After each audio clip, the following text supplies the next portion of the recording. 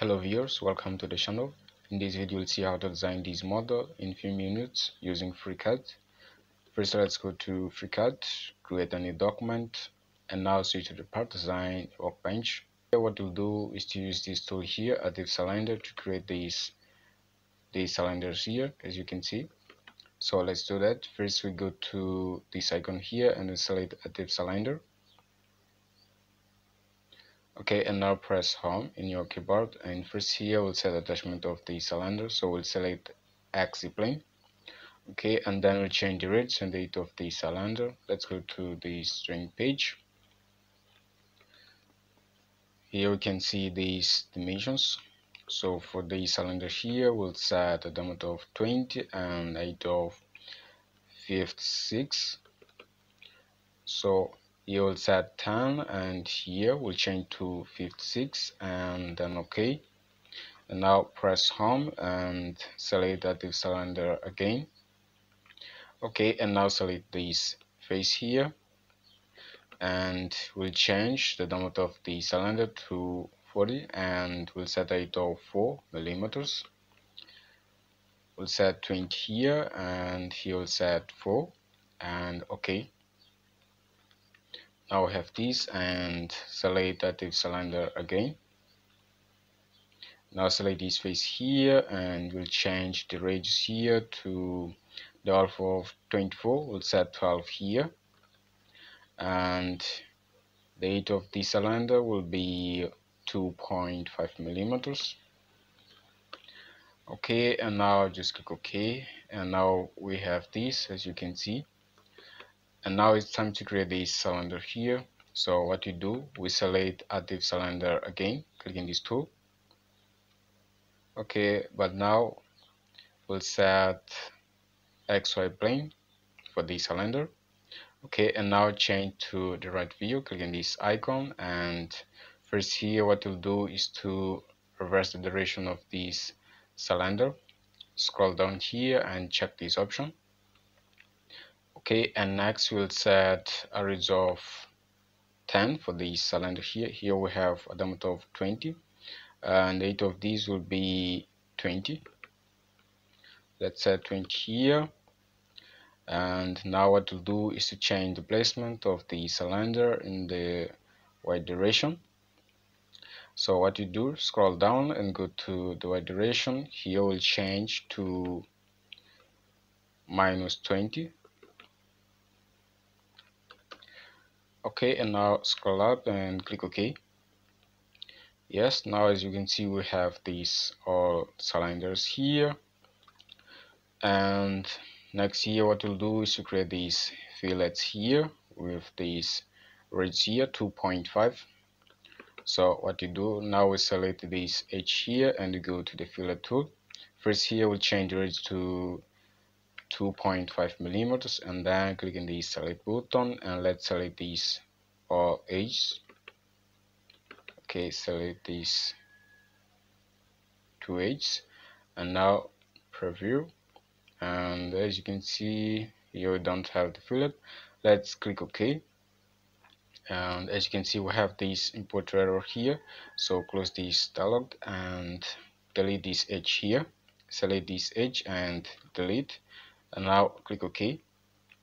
And now what you do, we select this edge here, only this edge, and we select fillet tool and we change the radius here to 2.5 millimeters and OK. Now as you can see we have the fillet here, so it's OK now. And now what we'll do is to create these 3D rods here in these cylinders. Click here and select first workbench. Okay, and now go to these tools here and click in this icon 3D rod. Click here and again, and let's go to the model tab. As you can see here we have two 3D rods in the review. So now what to do, we close this body here, and now let's go to this drawing page. As you can see here we have these two 3D rods with the same reference M20 and M20 and the same height. Okay, so what you'll do here, we'll select these two 3D rods here and we'll change the diameter here to M20. We'll select this reference M20 here, and now what you do, we'll change the length here to 10 millimeters. Okay, and now we'll change the tab to screw tip. Okay, and refresh. Okay, now as you can see, we have these two 3D rods here, and let's make 3D visible.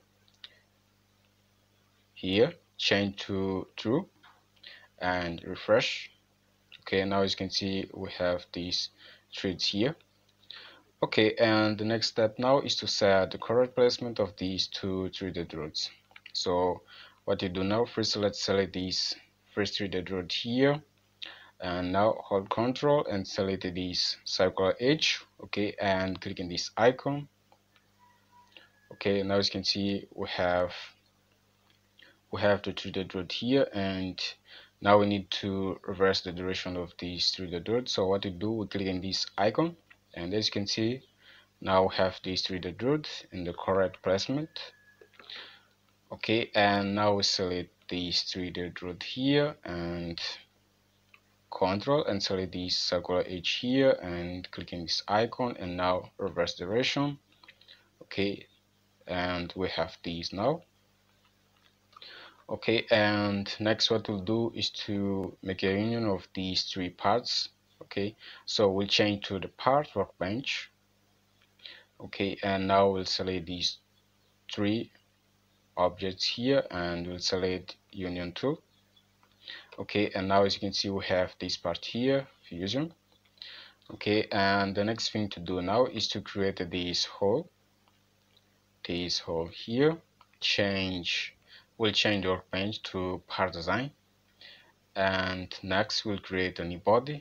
Click on this icon and we'll create a new sketch, and for this sketch here we'll select YZ plane, double click here, and now switch to decision view. Okay, and go to sketch geometry and select polyline tool, this tool here, and draw this horizontal line and this vertical line. And next here we'll set the size of these lines here and the placement of this sketch. So now select constraint distance tool. Okay, we'll start by this distance here, select this origin point and then this end point here. The distance here will be 20. Okay, and the length of this line here, we'll set this distance here. Okay, and for this line here, what we'll do, you can see 10, 2.54 and 56 and 20 here. So what we'll do here is to place this formula. Okay, and the dimension here is 52.5 millimeters. So now we'll leave the sketch, press home, and now let's hide this part here. Select, okay, go to the model tab and select diffusion here and spacebar to hide the part. And now let's create a new sketch. The sketch here in axis plane. Select cycle tool, click on this origin point and draw the cycle, and now select constraint cycle, and the diameter of the cycle here will set this diameter here 12. We'll set 12 here and escape 2 times to leave the sketch, and next here we'll change the attachment of this cylinder sketch here. So first we'll go to the model tab and then we'll select the sketch here and then click on mouse and select the attachment editor, and next select this line here, and okay, and now select the sketch and go to additive pipe tool, click in this button and select this sketch. Okay, and here we need to change the corner transition, so click here and select right corner. Okay, now as you can see we have this, so click OK. Okay, and next here we'll create cylinders for this hole here, these two holes. So what you do, we go to Additive Tools of Part Design and we select Additive Cylinder. Select this face here for the cylinder, and now we'll change to different view. And first here we'll change the duration of the cylinder, so we'll check this option here. And next we'll change the radius of the cylinder to, here we have a diameter of 14, so we'll set 7 here, and the height of this hole will be 3. Okay, now click OK and select the cylinder again. Okay, and now select this face here, and to center this cylinder here in this face, what we do, we need to change the attachment mode here to inertial CS. Okay, and now we'll change the radius here to 7 and the height to 3, and okay. Okay, now we have this part here, and now let's change to the part workbench. Okay, and let's hide this. Let's make this fusion part visible, spacebar. As you can see, we have 2 parts here, and we need to subtract this part here from this fusion. So let's do that. First here we'll select this fusion part and then the body, and we'll select cut tool. Okay, and as you can see, now we have this hole. Okay, so this is the final part. Thank you for watching this video. If you found this video useful, please leave a like, a comment, and share this video with your friends. And if you can support the channel with a donation, I really appreciate it. To support the channel, simply access the first link in the description of this video. Thank you all for watching this video.